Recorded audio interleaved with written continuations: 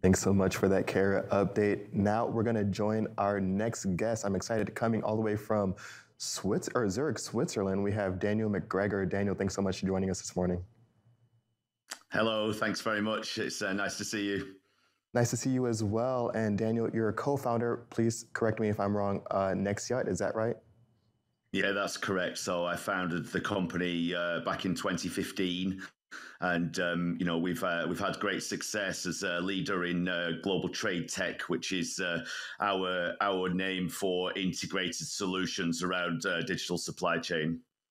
And speaking of freight tech and digitalization around the supply chain, we always hear lately around, of course, freight tech and what's going on with all the really impressive technology around trucks and freight and transportation. But what's been going on with the railroad sector? Yeah, so I mean, I think when I initially started the company, the idea was to monitor the shipping containers, sort of 20 to 30 million shipping containers in the world, and these are non-powered mobile assets, and this makes it quite different to monitoring vehicles that have native power. You have to solve various challenges on the hardware side first. This obviously includes on the battery, the power management, and then what to do with the data and how to manage that process of creating value from the data. So we started looking at the shipping lines, and then we moved quickly to rail because we knew that we were sort of needing to get some traction. And when we approached the rail market, we saw that there were lots of challenges that needed to be solved. Certainly around maintenance, around operations, around asset utilization and deployment. But then very quickly, when we spoke to our rail customers, we realized that one of the major challenges is to create new digital services for other stakeholders in the value chain. And obviously this means the cargo owner, the shipper, ports and terminals, customs, and all the other stakeholders and participants, through that network. And looking into rail right now, especially in the US, we're having problems not only with a lack of engineers, but at service levels. And so what you all are offering, especially with visibility for stakeholders, can you describe a little bit in detail, what are some of the benefits of actually how can you speed this up? How can we actually find these containers? Because it appears right now, once it leaves the stacks and it gets on the train, it just disappears for 5 to 7 days, at least in the US, and then you hope it gets there. Yeah, that's certainly true. And, we've obviously, when you talk about shipping containers, we've got some major developments that have just been announced in the last few weeks, which is that Nexiot is equipping, the large part of the Hapag-Lloyd shipping container fleet. So over 1 million containers. This is the holy grail of the maritime space. It's been talked about for many years since the invention of GPS and the popularization of mobile network communication and so on. And now actually we see it going ahead. So we won't be losing those assets like previously. But let's just look back at rail for a second. When we look at a rail car, for example, when something happens to that rail car, there tends to be a lot of pointing and a lot of blaming, a lot of discussion over whose responsibility something is. So we take a simple event like when something gets hit or impacted, then obviously if there's damage done, if the goods are damaged, if the assets derailed or something like this. Previously, it's been difficult to attribute responsibility. It's been difficult to change business processes to make sure it doesn't happen again. Obviously, we cover our rail car with sensors.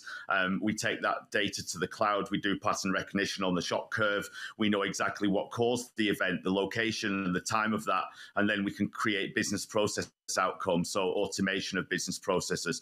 And that's really what everybody needs, and that's where the value is going to be created so that you can actually enable humans to do a better job with the right tools in hand.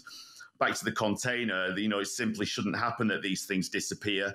It's not just the first and last mile, but it's all kinds of, actions and processes along the way. So, when you're working with third parties, or when you're actually taking over ownership of that asset for that part of the journey, you need to align with the other modalities.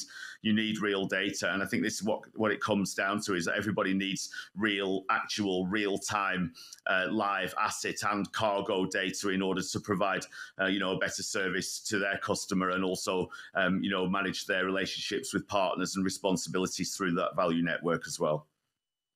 And Daniel, when I think to my initial point of how far freight tech has come and really looking to implement some of those innovations into the rail industry, what aspects are you seeing that might get adopted first, and how can some of these things really kind of start to drive things like efficiency?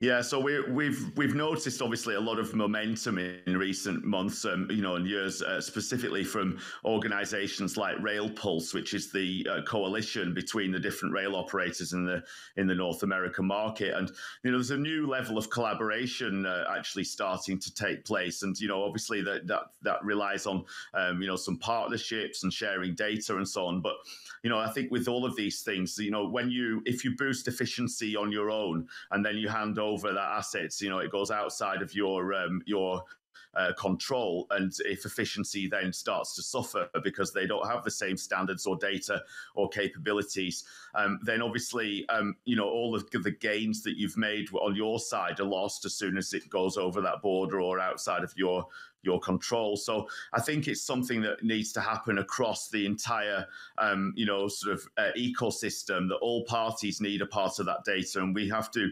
collaborate and share ideas and share training sets and algorithms and things to actually keep driving this and pushing it forward. But obviously with the new bipartisan agreement on infrastructure and the new CRISI grants and so on, there's a lot of funding coming into the space, and this obviously needs to be spent on technology that's already tested and already trusted in order to get the maximum return on investment in the fastest way possible.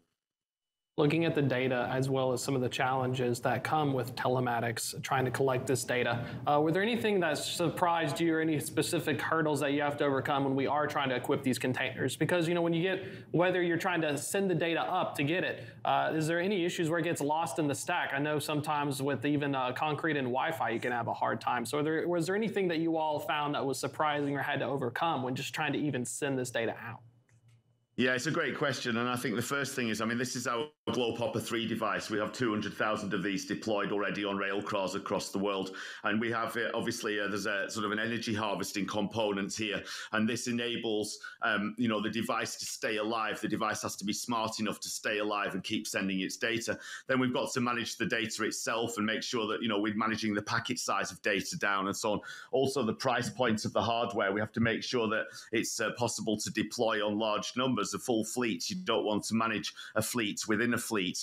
This is the device that's going to be equipped onto the Hapag-Lloyd shipping containers, and as you can see, it's a bit smaller, but essentially, it's got the same technology in it, but it has to send at a different frequency, because on the rail side, we need to send every 5 minutes to enable all the use cases.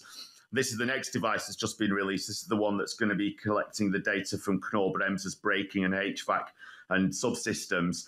And this is an incredible opportunity to gather a whole lot of data. And obviously, this is a slightly different application because it's powered. You don't see the solar panel there. So, there are practical considerations, and creating hardware is extremely hard. In a way, it's no surprise that Silicon Valley started chasing asset-light investments and started to reduce their interest in hardware. But essentially, with the hardware as a critical enabler to keep the data flowing and to enable a high quality of data at the right frequency, to be able to enable all of the interesting return on investment and use cases that we can develop with customers together.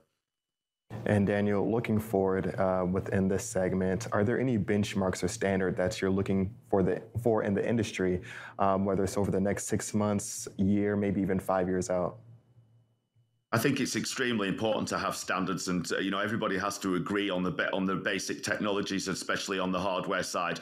I think that's pretty much been done now, because the standards are fairly common sense. We've got Bluetooth low energy, we've got the cellular networks, we've got satellite optionality, and then NFC and mesh network capabilities as well. So there's not much sort of shifting there, but in terms of the data standards and the standards around relationships of the stakeholders, and the sharing of that data is very important, and that needs to sort of evolve, considerably, I would say.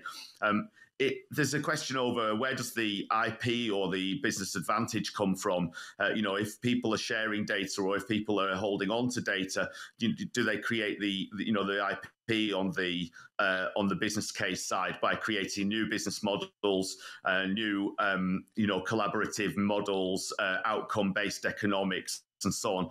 And with this all really makes sense in order to get the best out of this. It's a collective effort, and we have to have standards for sure. So it's really important that RailPulse and organizations like this, keep talking and keep agreeing these standards and pushing the whole thing for the whole market.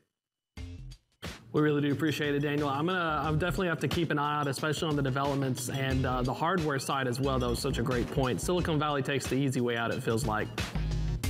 Yeah, well, anyway, I mean, to be honest, the hardware's, sort of well underway now, and the main thing is now extracting value from the data, but not all data's comparable, and those that are aggregating data, they struggle with laggy data or historical data, whereas we're taking real prime data directly from the asset and directly from the cargo, which is the game changer, I believe.